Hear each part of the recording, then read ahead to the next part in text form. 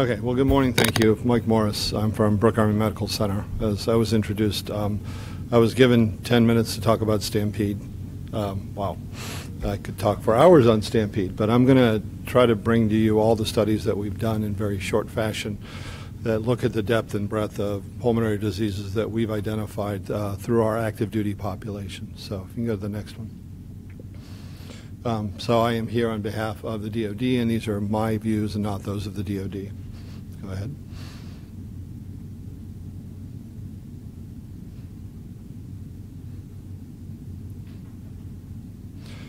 Oh. Okay, is it working now? Okay. Oops, let me go back. Okay, so the first one I want to talk about briefly is acute eosinophilic pneumonia. This was first reported back in 2003 by Andy Shore et al. When we first recognized this. So this is a group of patients. Actually, I'm sorry. These are all the studies I'm going to talk about. So I'm going to go through them briefly. Anyway, the AEP study. This is a paper we put out a couple years ago. It started back in 2003. And this is a group of 43 active duty service members. About 91% of them had a new smoking history. 77% had recently increased. Predominantly male. All were hypoxic. Majority had mechanical ventilation. And what we found in this retrospective study is that it's one of the bigger clusters of AEP that we have seen throughout the literature. And just sort of point out, this was probably the first thing that we noticed in theater, and it ultimately changed the way we did things at Launchstool in terms of looking for this disease process first in the non-traumatic population. So we've also looked at COPD. So this is a study we published back in 2016. I'm just going to give you very, very brief overviews of this. But what we looked at was to try to find differences between deployers and non-deployers. Granted, the data was early. We got the data from about 2005 to 2010. And what we were not able to do was to find any differences in PFT values in deployers versus non-deployers, suggesting there was a greater risk in that population. Now, granted, it's a small population. We did see a little bit difference in DLCO, but it was a little bit higher in the deployed population. But really, that's the only thing that even came close to significance. And working with the Public Health Command, and epidemiologically, we looked at rates of emphysema and chronic airway obstruction per ICD-9 codes within ALTA, and found that they remained relatively flat throughout the period that we studied. And we did not see a spike or increase, and this is up to 2009 when when we had deployed the majority of our folks over to Southwest Asia. We also went back and looked at asthma. This is a bigger group. These were all patients that were undergoing a medical evaluation board, i.e. they were not fit for, or undergoing an evaluation to determine fitness for duty to remain in the military. So these would suggest that these are patients that are more symptomatic and having more problems with meeting the fitness standards that they're set up by the Army. So you can look there. We didn't really see a big difference when we looked at deployers versus non-deployers. We didn't see a big difference between the two populations, and when we looked at those that had a pre-deployment versus a post-deployment diagnosis, we didn't see a difference in those as well.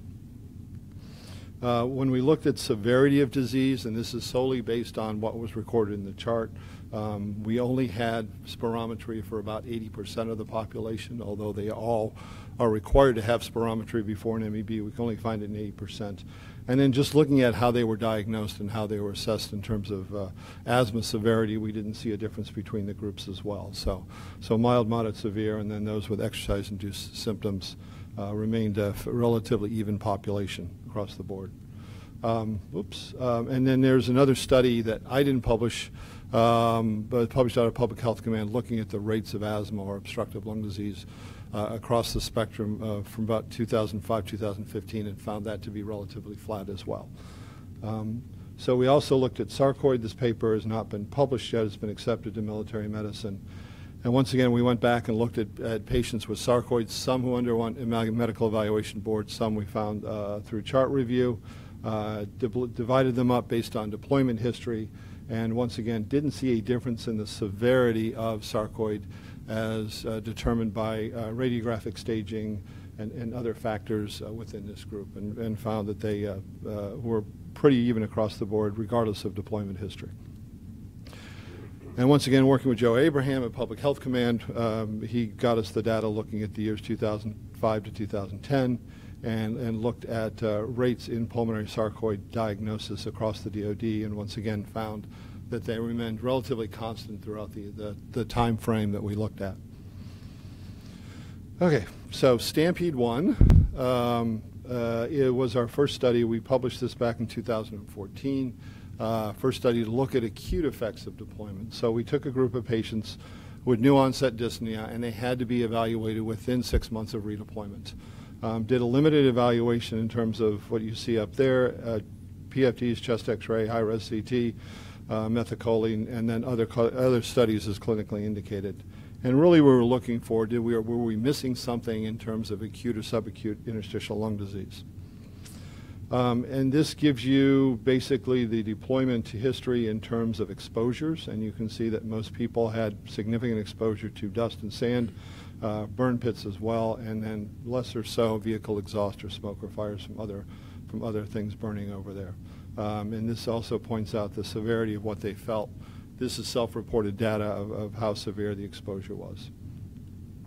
So ultimately, without going into all the details of STAMPEDE 1, these were the final diagnoses that we came up with based on their evaluation. So 14 of them through the evaluation didn't have a specific diagnosis.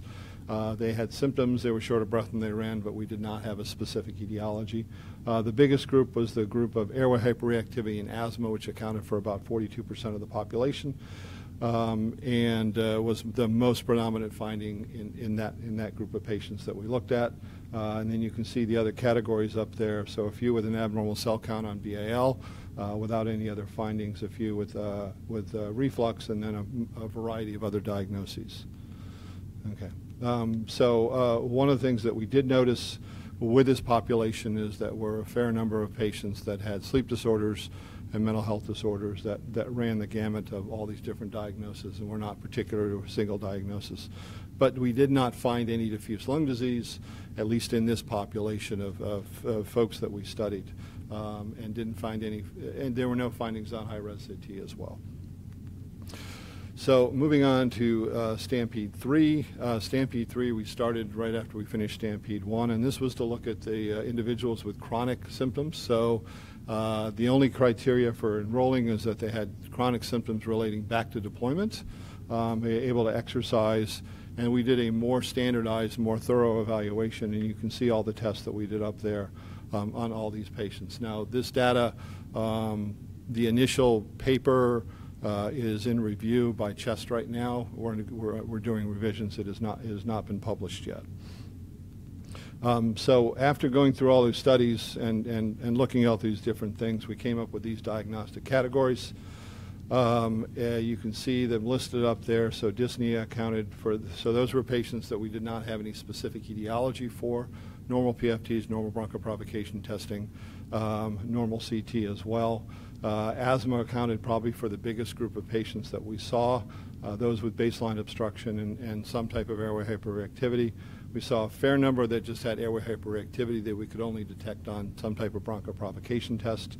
A number with airway disorders to include a large airway collapse and laryngeal collapse. And then, as you can see, the other groups, nonspecific PATs where they had an isolated defect but no other findings. And then those with diffuse lung disease only accounted for about 2% of the population. Only 6 patients had findings on high-res CT that suggested some type of diffuse lung disease. Okay. These are the exposures. Once again, this is very similar to what they reported in STAMPEDE 1. Very frequent exposures to dust and sand, burn pits, vehicle exhaust, and smoke and fumes. And the severity ranks up there as I showed in the STAMPEDE 1 data. The other thing we noticed with this population is looking through with all the testing is that there were a fair number of comorbidities. So you can see the numbers for smoking in this population, which is about 36% of the population that reported it. GERD was 14%. Those that had allergic rhinitis or positive allergy testing was fairly high at 44%. OSA was 40, And then those with mental health disorders was about 51% of the population. And then the other thing you can point out from that is that a lot of these patients did have an elevated BMI, and this is greater than 30 kilograms per meter square as well. But there was no significant difference between the groups. Just these are the comorbidities that we found in this population.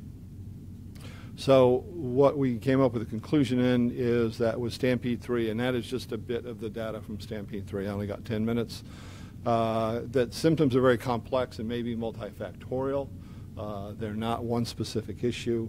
A large percentage of our patients did not have findings of lung disease based on imaging and PFTs, although they were symptomatic and they were having problems primarily with this population with exercising. There were very few patients that only had rest symptoms, but this was all, I can't pass my PT test, I can't run anymore. Diffuse lung disease was very uncommon in this population. We looked carefully at that. And most of the clinical evaluation moving forward should focus initially on asthma, airway hyperreactivity, and then upper airway disorders such as vocal cord dysfunction and excessive dynamic airway collapse. So that is STAMPEDE 1, 2. No, well, not 2. I'll talk about 2 later and 3 and our other studies in a nutshell. So, okay. Thank you. Very helpful presentation.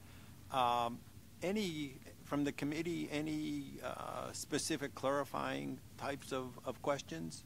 Yeah, I have Dr. Spicer. Yeah, I'm afraid I missed what the source of these patients were. You said new onset dyspnea, but what was the population base they came from? This was all active duty, so we're limited to evaluating active duty service members.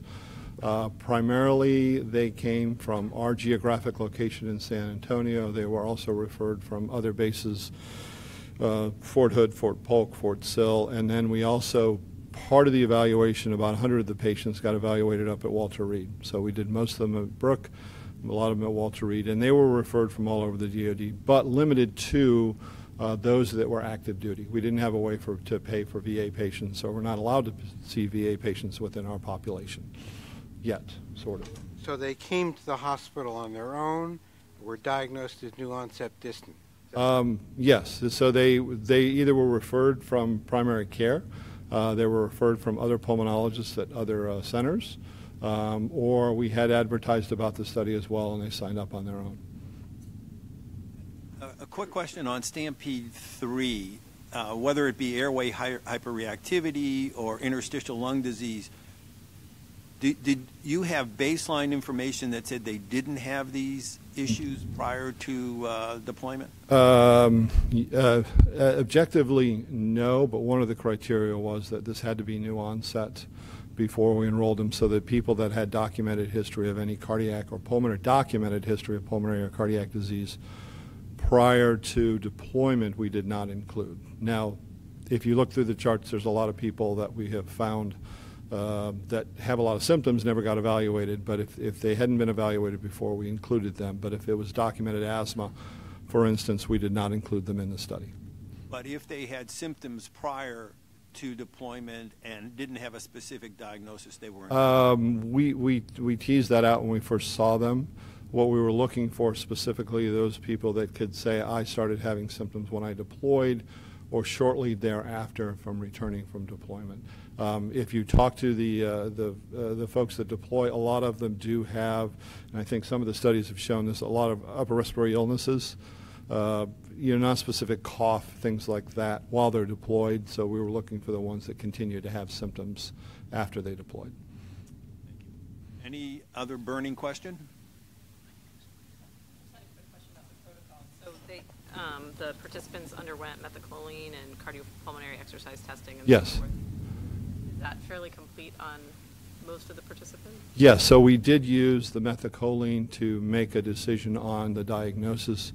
We did not use the CPET for the data that you have up there. So because there's, as you know, there's a lot of discussion and how good is CPET to identify lung disease, and in a healthy group of people, it's fairly difficult. So we did not include the data that we submitted to CHEST, and we did not make any diagnosis solely based on the CPET data. And we'll put that out later once we have all that together. But we have this group was about 380 patients that we had. Yeah, you had indicated that you included folks who had symptoms shortly after deployment. Was there a time frame that you were looking for where symptoms arose after deployment? It was up to about 6 months in time frame. So those that sort of that indicated that I came back and wasn't feeling well, wasn't feeling normal, was having problems, up to 6 months, and so trying to include that population as well. So if they clearly had, I deployed and 5 years later I got symptoms, we did not study that population. How did you define diffuse lung disease? Primarily on the basis of their imaging. So if they had for that population, for those six, if they had imaging findings suggesting of bilateral infiltrates, and there was a variety of diagnoses associated with those. Well, thank you. We'll be talking more with you during the panel discussion, but appreciate Okay. your Thank you very much.